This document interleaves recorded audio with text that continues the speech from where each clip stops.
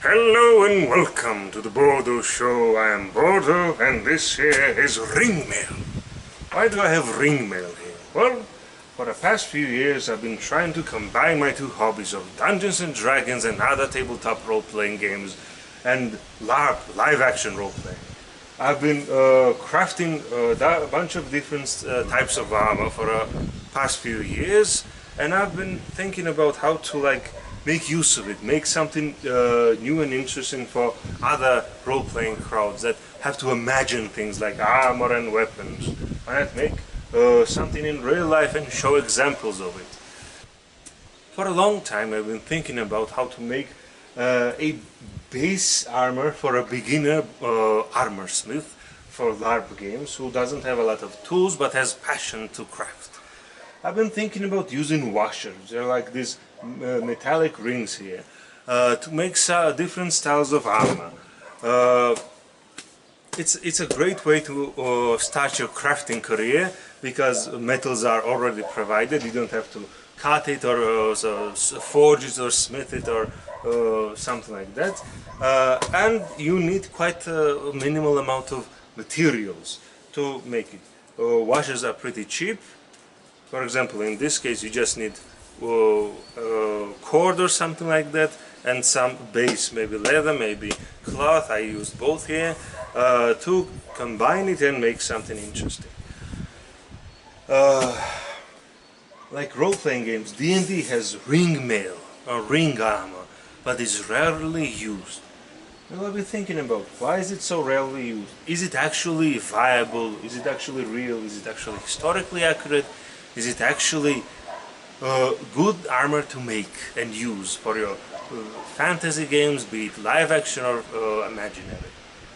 So I decided to make something like this and make other different types of armor and see how they would work in real life. First I need washer armor or ringmail or ring armor. Different styles here. Something like this, this, or something like this.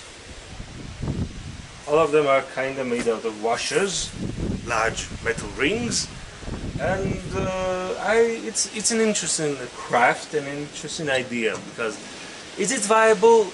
Kinda. Is it historically accurate? Yes, but kinda no. And does it protect you? Mostly. And it's great against slashing weapons, like this saber here. Can't really penetrate it, but it will maybe damage those rings over time, but you can fix it in between battles. Like, let's say, axe takes all the damage. It will smart real hard wearing this armor, but chainmail mail armor basically doesn't protect you from the blunt trauma. This has a better chance because it's less flexible, more rigid, and has larger rings, so to disperse blunt trauma much further. So, like this small mallet here, this really takes all the heat. Well, not all the heat, but compared to nail, which barely stops anything, this is much better option. But a piercing weapon like this, khanjal here, this goes through pretty easily here, as you can see. So, well, this is actually designed to pierce Merlin similar styles of armor, so it's not that shocking that this doesn't stand a chance to it.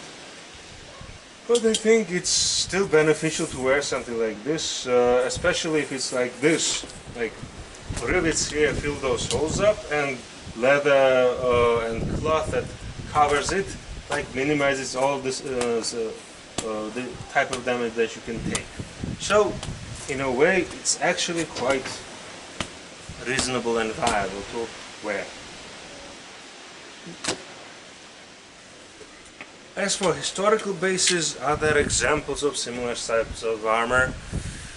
Yes, but actually no. So, were there ring-based armors? Yes. Is it so common that you can say it's a special type of category that people used often? No. It's more rare cases of we have rings, we need armor, why not make something like this?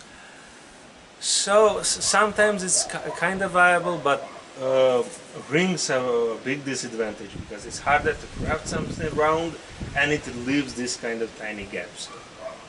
Now I'm putting the armor on.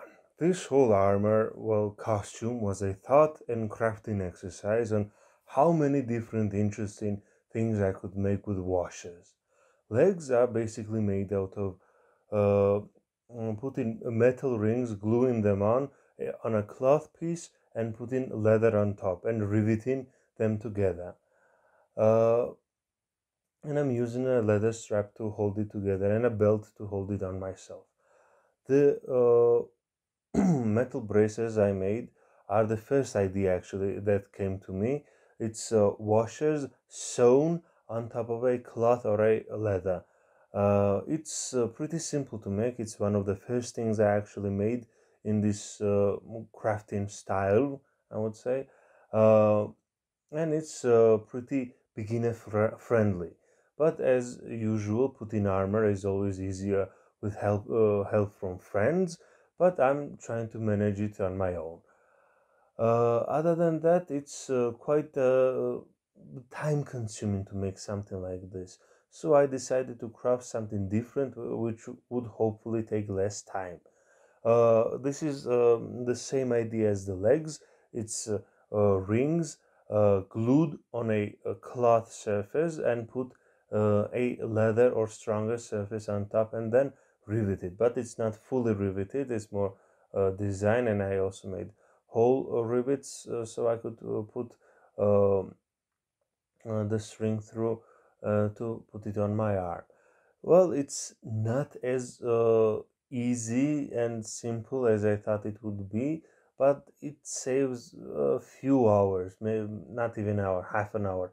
The arm brace on the left took me about few hours, like 4 hours. It took me about three. Now I'm putting the chest piece on, which actually takes quite an effort alone.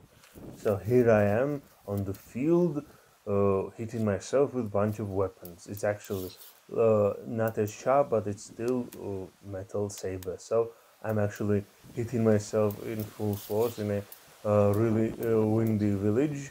Hopefully, nobody noticed me and didn't call any police for a madman with a bunch of cold weapons. Now I'm hitting myself with a mallet with full force, and it armor pretty much absorbs most of the damage. And now I'm hitting myself with a axlet, and it's actually works as I think it actually would work to make washer armor like this in live battle. But as you can see, piercing weapons, it almost doesn't have a chance. And it's the armor, the whole construction is pretty flexible. It doesn't seem as flexible, it's not as flexible as chainmail, of course, but compared to like other metal types of armor, it's pretty flexible. And it doesn't look half bad in shiny sun. It's quite an interesting design if I can brag on my own craftsmanship. Up close, you can see how the rivets move and how they interact with itself, how chain links are holding it together, and little bit of movement combines into a large flexible movement. And similar design, how you can hold it with cord on your arm, but it doesn't look as uniform, and I think it looks quite well enough. So I hope you find this interesting. I'm also making another video about more D&D setting use of this armor, and I would love any type of comment, any type of critique, any suggestion, and hope you stick around and watch more of my videos about this topic, and I hope you find it interesting. There you go. Bye.